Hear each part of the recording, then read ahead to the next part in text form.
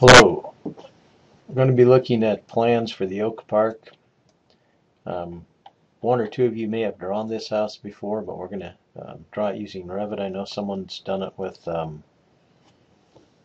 Chief Architect, so the software is different. What I want to start off with is a discussion on levels and setting up the levels in the software. Levels are actually drawings within the software, so there will be a basement level, a first floor level, a floor system level, a roof level, and there's going to be plans or drawings associated with each level. So what you need to do is figure out what the spacing on the labels is on the levels is going to be. So our floor system here, if we added up the components in the floor system, you've got 3/4 inch tongue and groove. This house uses a 2x10 floor joist, and then we're going to count this 2x6 beam plate, which will match the sill plate out on the edge of the house as part of the floor system. So 3¼ inches, 3/4 of an inch for the floor for the OSB, 9¼ inches for the floor joist, and 1½ inches here. If you add that up, it'll give you 11½ inches. The distance from the bottom of this beam plate to the bottom of this 4-inch concrete slab will be 8 feet. So the basement walls will be down here 8 feet below that. So we have an 8-foot deep basement, an 11½ inch thick floor system, a first floor that will be 8 feet tall, and then the roof will be setting up there at 8 feet 11½ inches above zero. So all of this stuff is in relation to zero. Zero is not the ground, it's just a point of reference in the drawing.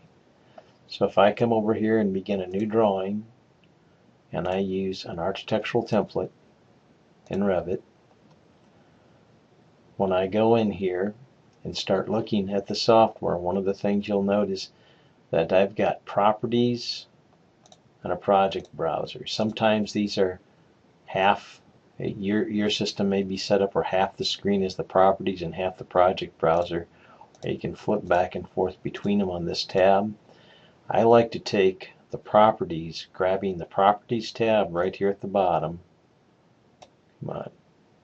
and drag them over to the other side and dock them over there. I can make this a little bit smaller. That way I have full access to my browser and my properties. I've got a large enough screen that works. If you have a smaller screen, you may not want that. Note here that I have floor plans and ceiling plans. Ceiling plans look up, floor plans look down. Most of the work we'll be doing will be at the floor plan area here. You have level 1, level 2, and site. Now what this means is you've got a drawing called level 1, a drawing called level 2, and a drawing called site. Basically, we need 4 levels. We need the basement, the first floor, the floor system, and the roof. So we're going to take a look at where these are at and how far apart they are by going down to one of the elevations. It can be any one of them, east, north, south, or west. I'm just going to double click on south, and here I am. I've got level 2, which is at 10 feet, and level 1, which is at 0. Those names match these names. So I'm going to go in here and rename these, and I can just click into it. I can rename them over here also, but I'm going to call this the floor system. I'm going to start the floor system at 0. It says, would you like to rename corresponding views? It was level 1, so if you watch over here, level 1 will become floor system. I'm going to go to level 2, and I'm going to call that the first floor. And we said a few minutes ago that its elevation, we can click in here, or we can change it over here also, was going to be 11.5 inches. So it Would you like to rename corresponding views? Yes. So there's the first floor. The text is rather large, setting on top of one another. If you go over here in the lower left-hand corner to where it says 1/8 of an inch equals a foot, set that to 1/4 of an inch equals a foot. It'll still overlap, but we'll move that around a little bit later on. But it's a better scale. It's a more appropriate scale. In fact, what I would suggest you do is you go to the west and you set that to 1/4 of an inch equals a foot. You go to the north, set it at 1/4 of an inch equals a foot. Go to the east and set it at 1/4 of an inch equals a foot, because that's what we'll be using. I'm back to the south view. If I touch a level, put my cursor over it and select it with a left mouse button. Right click, I can create similar. And so I'm going to come up here in space, and you can actually see a measurement coming up behind me here.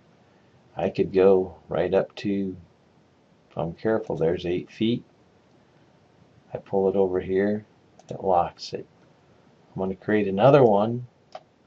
See, now it's finding the bottom one, and I pick on there, and I can pull,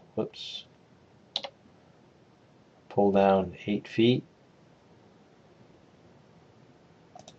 And I can pull over here. See, it locks. The blue dashed line shows up. It's -8 feet. Now it would be nice if these lines,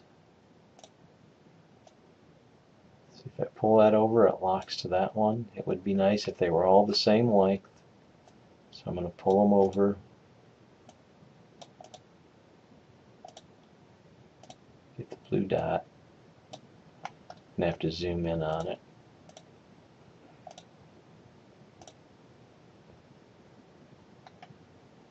The little blue dot, pull it over.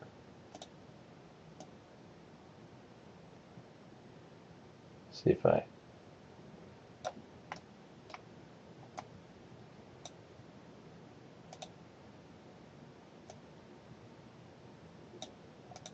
there we go. So this is not level 3. This is going to be the roof, and like I said, I can click in the text here, or I can go over here and call it roof. Would you like to rename corresponding views? Level 3 over here will become the roof. I slide down. Here's level 4. I'm going to call that the basement. Would you like to rename corresponding views? Yes, we would. Capital B on basement, capital F on floor. Floor systems has a capital F, capital S, capital R. These titles, these labels will appear on our drawings, and they need to be capitalized correctly. So they should look nice and neat over here, over here. So we've got our levels set up. You can go up to the first floor. That should also be set at 1/4 of an inch equals a foot. The basement, 1/4 of an inch equals a foot. The floor system, 1/4 of an inch equals a foot. The one problem we sometimes have with the software is somebody will accidentally turn off the project browser or the properties by hitting the X. Whoops, it's gone. How do I get it back? It's under View, User Interface, Properties, or User Interface, the different navigation bars. The other thing we have problems with is rolling this stuff up, these icons.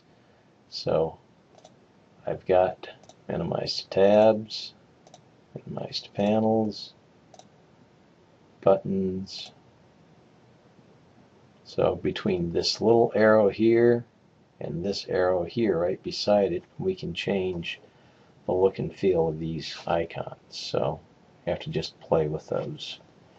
So I'm going to go on, we'll save this as a file, a video file, then we'll come back and do sheet sets.